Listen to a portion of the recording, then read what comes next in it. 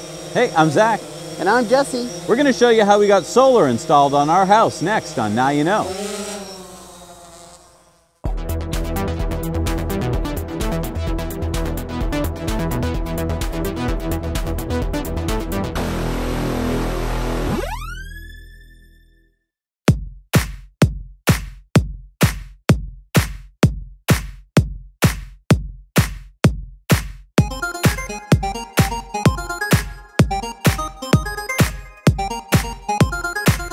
So maybe you're watching because you've been thinking about getting a solar panel system for your home, but you're not sure what it involves or where to start. Well, that's where I was back in March of 2013. I started by emailing SolarCity, a solar company that I had seen putting in systems around town, and I asked if my house would be a good candidate for solar. I got a friendly email back within a day showing a Google Map image of my house with red circles drawn around clusters of trees that surrounded my house, explaining that these trees caused too much shade to make a system feasible.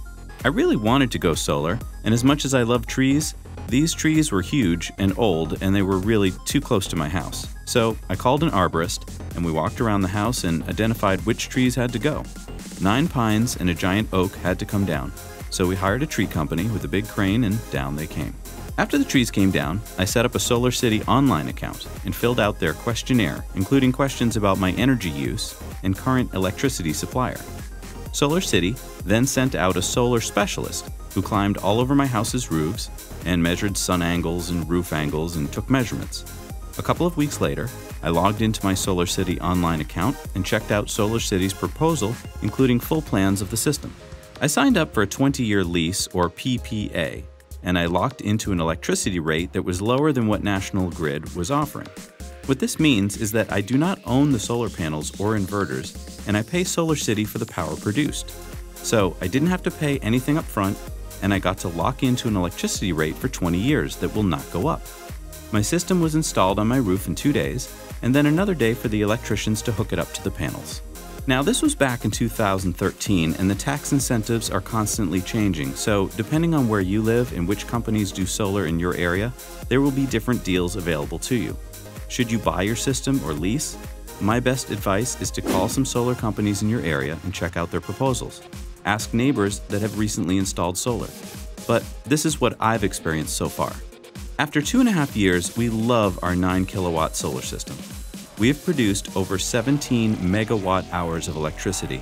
That's enough energy to drive our Tesla Model X 48,521 miles, or from Boston to LA and back 8 times. Clean energy that we used or pumped back onto the power grid for others to use. In just 2.5 years, we have saved 12.2 tons of CO2 from being put into the atmosphere. That's the equivalent of not driving an internal combustion engine car 29,000 miles, or saving over 6,000 gallons of water. We've saved over $500 so far, and that's just after 2.5 years.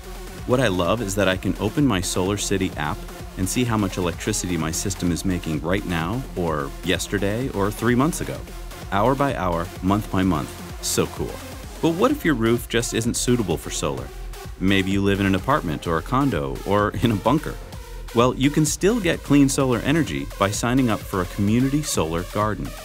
My rooftop solar system provides about half of my household's electricity needs. The rest comes from a community solar park where I have leased 45 solar panels. So now, 100% of our electricity comes from the sun. And when I drive my electric car, I feel good knowing that I'm driving a solar-powered vehicle. No emissions to make the electricity that powers a car that makes no emissions. Clean energy. And let me leave you with this. We could eliminate all fossil fuels from our energy grid in America by harnessing the power of the sun. And the total surface area we would need is this little blue square. And we can utilize rooftops, which is essentially wasted space anyway. Wouldn't this be a great gift to your kids and grandchildren? Save money. Save the planet. Now you know. We'll leave some useful links down below in the description. Please let us know in your comments if there's anything you'd like to see in future episodes. Thanks for watching. If you like this video, it means a lot to Jesse and I if you would subscribe. It lets us know that people are watching and that we can continue to make these high-quality videos for you. So please let us know by subscribing today.